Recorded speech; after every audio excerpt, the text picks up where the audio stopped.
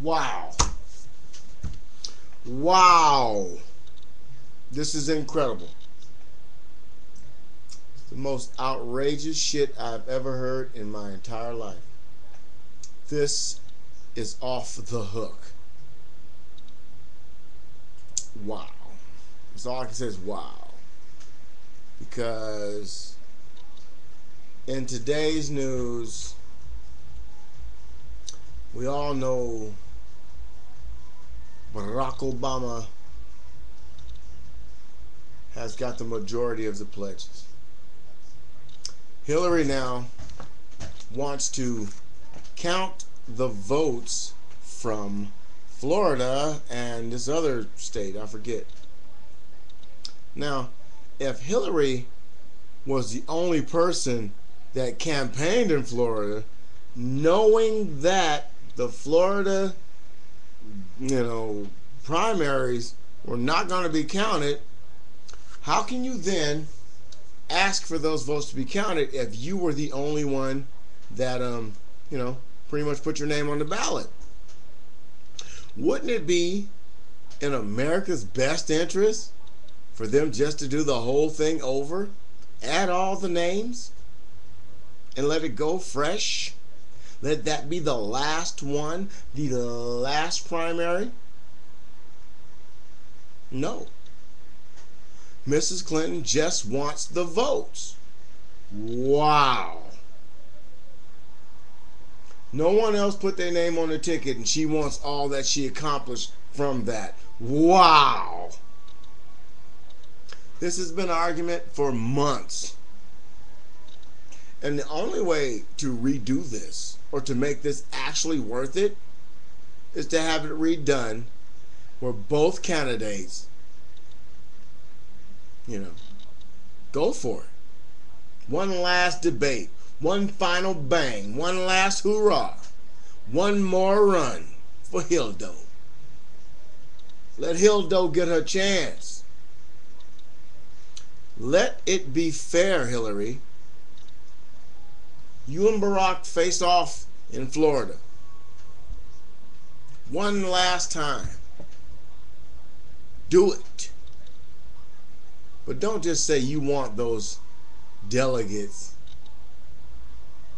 after the fact. You knew they weren't going to be counted. You knew they weren't going to be counted, but wow. You have to have them. You have to prove that you can beat McCain. You have had over a year to prove that you can beat John McCain. You have had the exact same amount of time to collect more votes than Barack Obama. You do not want to make this a Gore Bush in Florida. Because if you make this a Gore Bush, you will lose. I know you'll never be vice president. I know you won't be vice president. But you know how the rules go. You might be the Secretary of State up in this. You might be the Secretary of State for the United States of America, the first white woman to be Secretary of State for the United States of America. The first. No, wait a minute. No, Madeleine Albright. Nah, she was a man. Was she a man? Oh, well. I don't know. I forget. That's because of the fluoride in the water. But for you to ask for delegates from a state in which you were the only person's name on the ballot, it's kind of low. I expect a higher standard from the Clintons. If your husband was on the ticket as vice president for Barack Obama, Barack will win. If Al Gore is on the ticket with Barack Obama, Barack Obama will win. If Hillary Clinton is on the ticket with Barack Obama, John McCain will be the President of the United States of America. And that, my friend, is an opinion. When you see two people battle it out, you know it's bullshit when they join forces. There's problems need to be solved. And there are, what's the word I want to use? Favors made. And in saying that, what favors have been made? What favors have been made for us to start counting Florida when only one person actually ran in Florida? What favors to be made if all the super delegates decide to flip-flop? What favors have been made for the candidates and not the people? So, in saying that, your fight has been more than courageous, Hillary. Your fight was admirable, Mrs. Clinton. Your fight was downright in there. The moral of the story in this story is this. When one comes from the mud to stand tall amongst men, the men must take notice. But if a woman stands tall next to these men, trying to take notice of this one man, somehow she's overshadowed because of her sex. So not the fact that there's a black man and a white woman vying for the presidency of the United States of America. The fact that the average American won't take these two people serious. They can't work together now because they've slinged too much mud. And then if they did be on the same ticket, just like it is a black man and a white woman, stereotypes will be filled in. Now,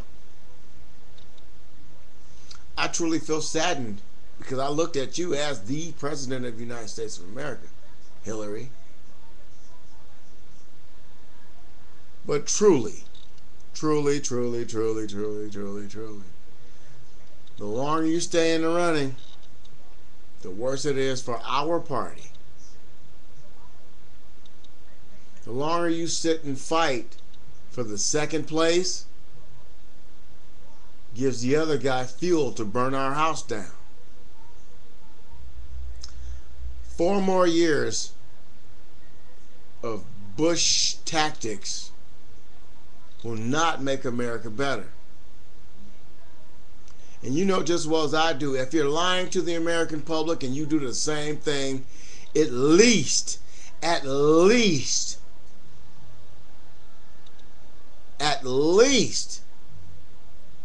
you got in before you flip-flopped. Johnny has flip-flop, flop, flip, flippity-floppity, flippity-flop. Barack has flippity-flippity-flop. And you have flippity-flippity-flippity-flopped also. The moral of the story is the American people have been fooled to believe there are 3 people running for President of the United States of America, when in the end there's only going to be 2. How can we have gone so long in this fight to see which one of you guys are going to be our nominee? It's insane. Stupid. Both of you have given fodder to John McCain. And if he beats either one of you, it's because of either one of you. So you can't say Barack can't win, and Barack can't say that you can't win. And in saying that alone, strategy has been thrown out the window. You went at him, he went at you, and neither one of you have a chance of beating this person without the proper intangibles backing you. If he picks Condoleezza Rice, call it a day. If he picks, what's the name I want to say? Colin Powell, you might as well forget it. If John McCain picks somebody of color, the whole Barack and the whole women thing goes out the window. So you look at what you've asked for. You look at what we got, and we've all been tubed.